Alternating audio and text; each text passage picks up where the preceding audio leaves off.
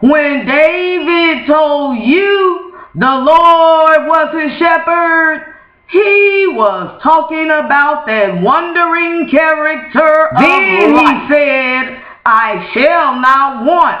I guess he doesn't want, because what happened next was he made him lay down in green pastures. The historical meaning is the right of pastures of another person's land. It looks like they did that shit in America. They got rich vegetation, and that rich vegetation is he leaves him beside the still water. People, that's a fucking David is on someone else's turf, following some wandering character of life. He claims that wanderer restores his soul and leads him to righteousness.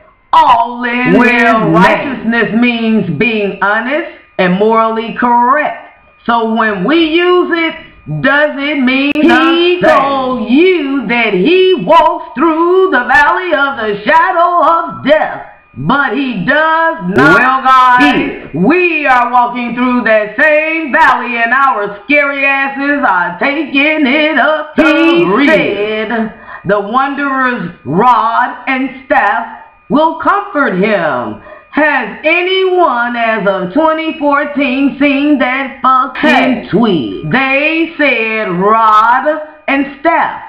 And that's what a fucking staff is. The shepherd prepared a table before him in the presence of his enemies, and they ate that shit. And anointing your head with oil is a spell. That's why people gave up that. David claims that goodness and mercy shall follow him all the days of his life. Mercy means the feeling of kindness or compassion, but no killing and all peace. David said that he will dwell in the house of the Lord forever. And let's not forget, he's a human. The house of the Lord is in the United Kingdom. So to them, I guess he went free. Have you guys following that wandering character? And motherfuckers call me insane. I at least